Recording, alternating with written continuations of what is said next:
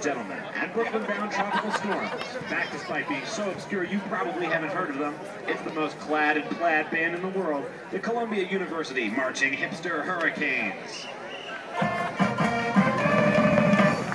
Featuring J Republicans shooting down every resolution in sight, J Democrats not willing to fight, and J Lady Gaga telling even though you're not asking. As well as the number of places in New York City where smoking is banned going up, the number of places you can't smoke at Columbia going down, and the sacrifices of looking cool at an all-time... The band now presents an all-star gala halftime salute to secondhand smoke.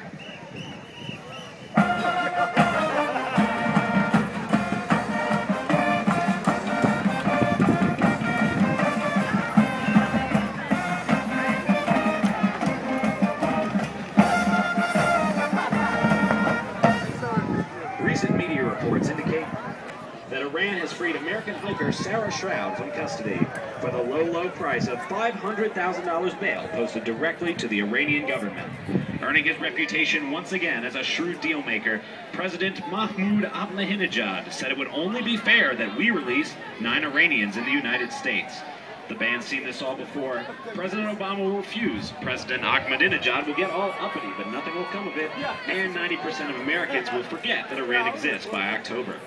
But we have an alternative that is not only new and different, it'll also add to this fall's lackluster TV lineup.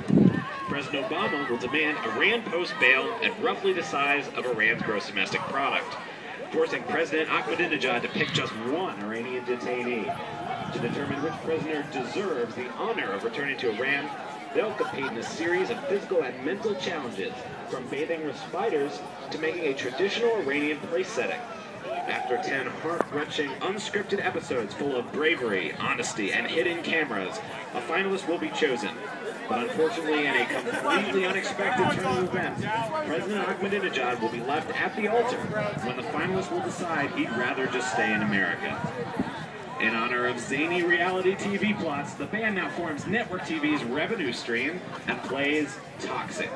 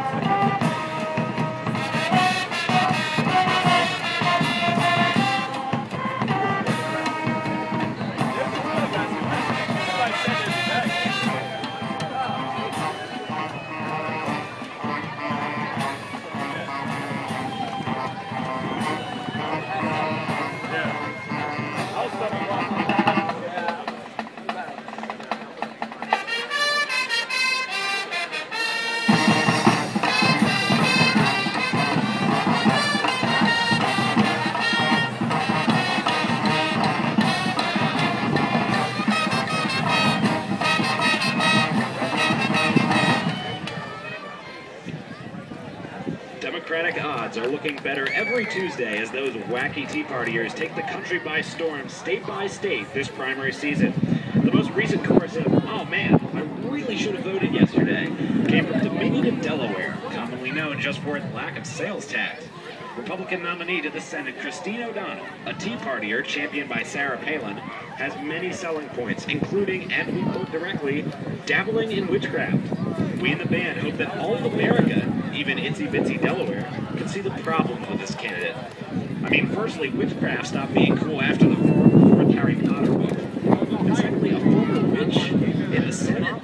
Now, we in the band must admit that we're occasionally a little bit old-fashioned, but we just can't handle the thought of O'Donnell taking out her supple wand and waving it around the Senate floor. I mean, mean, some things just need to be kept private, especially when it comes to stirring one's cauldron. If Karl Rove and Jon Stewart can agree on something, maybe we should all just leave the political witchery to Hillary Clinton. In honor of spooky elections, the band now forms the Tea Party's Odds in November and plays Livin' on a Prayer.